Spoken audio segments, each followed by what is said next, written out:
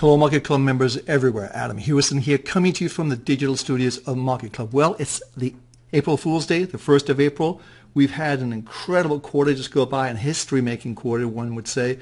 It's the biggest rally in history for a first quarter. I want to start off talking about the future, and the future Tesla. Tesla came out yesterday evening with the announcement of their Model 3 car. This is an exciting new car that's affordable.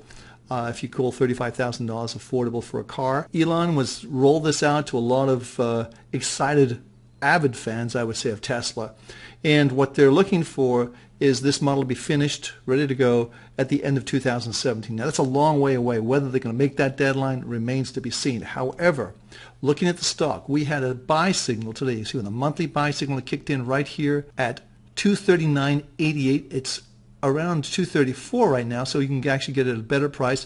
But nonetheless, this level right here, the 240 area that we're outlining right now, is definitely a resistance zone for this market. You can see how it's basically touched up here a couple of times, and it really hasn't gotten over there. So I would say if you want to be a little more conservative, is wait for a close over 240, and then you have an opportunity that this market's going to go, certainly I think, to the 280 level at that point in time, and possibly even higher.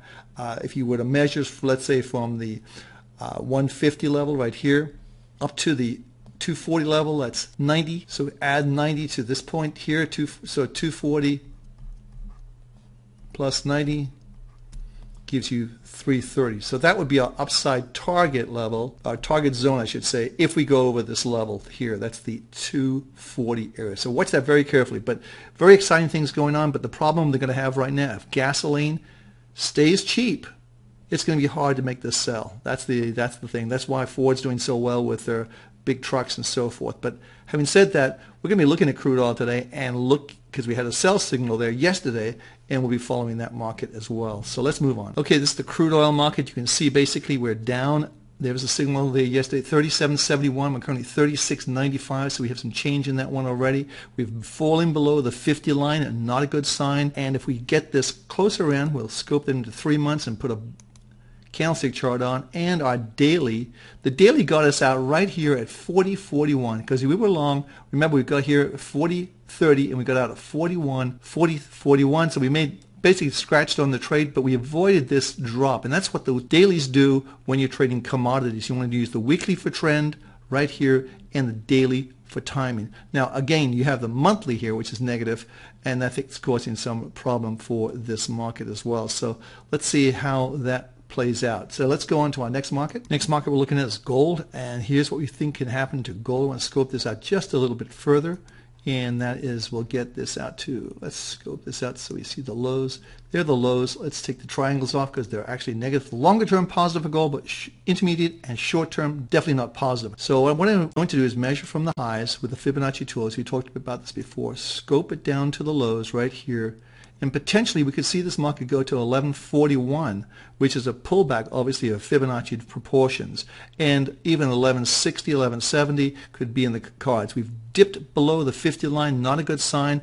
I would not want to be long gold at the moment. I think if you're an intermediate term trader, don't be long. If you're a long-term trader, then look at the monthly trade triangles because they are still positive. But generally speaking, look for more weakness in this market. What potentially could be seen here is some sort of a head and shoulders top. This is what we were drawing before. So here's the, and we draw that like that.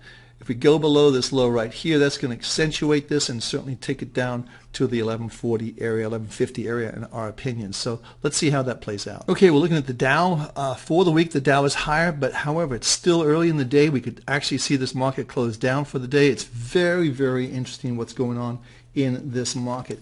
One area that you want to be looking at in the Dow in April is this level right here. I'll tell you what it is. You want to be looking at 17,790. Okay, a little scrolly word, but that's about that. So I would round that out to maybe 91, 92, but certainly that's the level that our monthly trade triangle, this one right here, would turn green and indicate that all trends are going higher. We do have a little bit of a divergence here. You see that right here. We've been going higher, and we've been flattening out on this side. Watch this very, very carefully as well, because I think that could be a real potential sign. But generally speaking, the markets, I think, fooled a lot of people.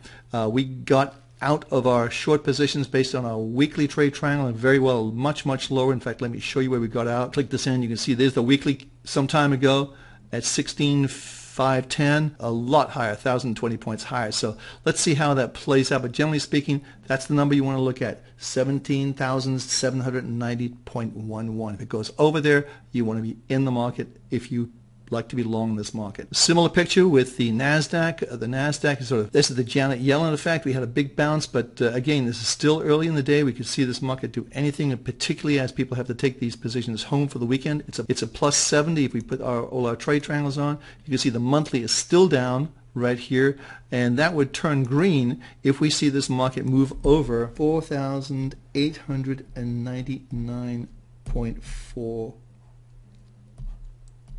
Okay, so that would turn green. So I would call this, let's rule this out, let's just call this 4,900.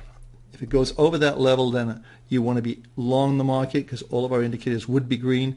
Not enthusiastic about the market. I think we are pretty close to a cyclic high period right now, so I wouldn't be enthusiastic about buying the market. So let's see how that plays out. Okay, the last market for the day is the S&P 500. Barely changed for the day. You can see that we're actually 0.02% change, so nothing going on there. This could end up lower for the day. It's very difficult to tell, but again, the monthly trade triangle is negative on here, and that's going to be changing if and when we move over this level, 2073. Okay, that's the number, 2073. If we move over that line, then all the indicators right here, this would go to green, and they would all be positive. I am not enthusiastic about following this simply because I think we're at a cyclic high, but I wouldn't want to fade it either. So let's see how that plays out. Next week, this month should be a very interesting month. Let's be on our toes and let's catch some moves, and be sure to watch the gold market. If it goes below those levels I just showed you today, I think we're going to see some pullback there, and also in the crude oil. Monday's another day, so have a great weekend, everybody. Thanks for watching, and I'll be back on Monday.